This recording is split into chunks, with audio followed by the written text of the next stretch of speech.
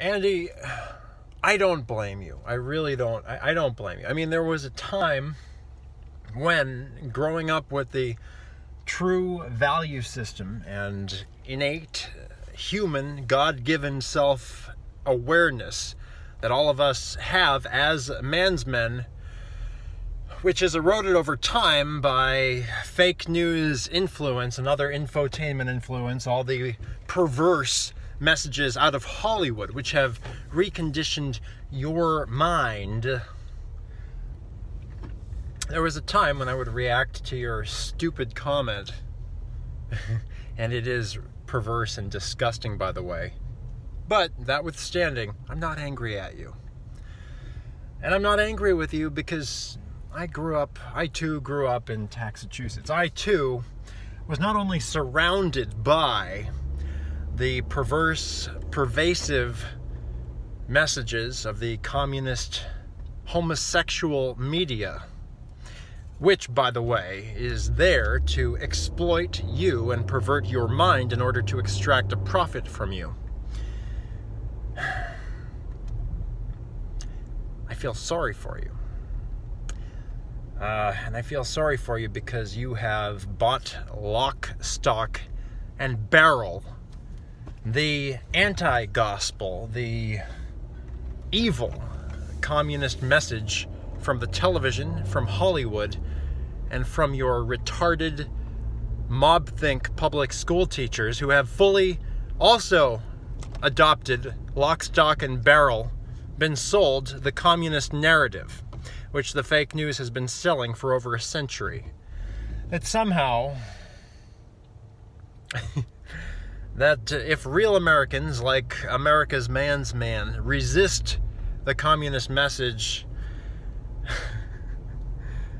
that somehow we ourselves are homosexuals. And that makes absolutely zero sense whatsoever. And the only reason you believe that, the only reason I'm not giving you a more rational response, which is a more sane response, which is simply, F you, is because I understand. I understand that you have been peer pressured, you have been sold, you've been brainwashed by not only your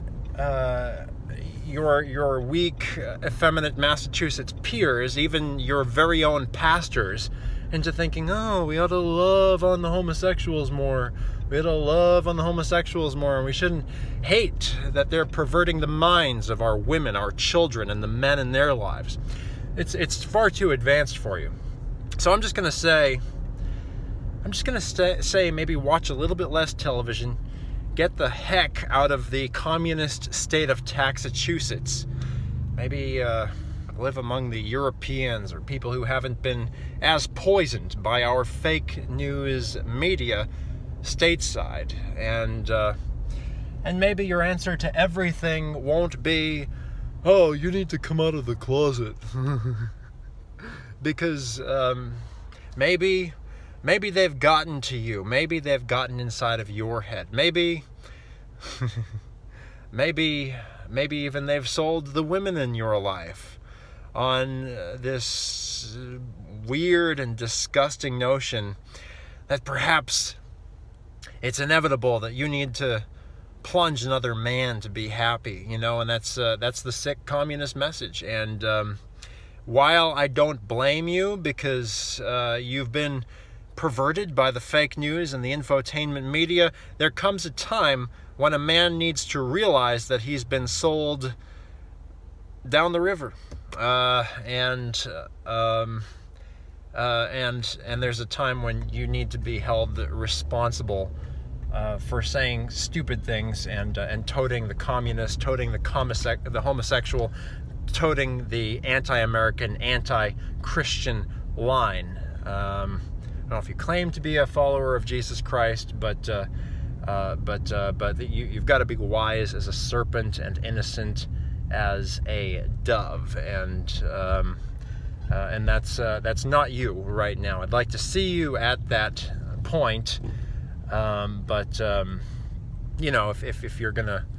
if you're going to pressure I mean, I'm America's man's man. I can see through your lies, but if you're gonna be a part of the frogs in the boiling pot and try to pressure men of God to become homosexuals with the same tired old lines that are repeated ad nauseum and sitcoms and the stupid movies that nobody watches anymore that come out of Hollywood, you better check yourself, bro. This is America's man's man.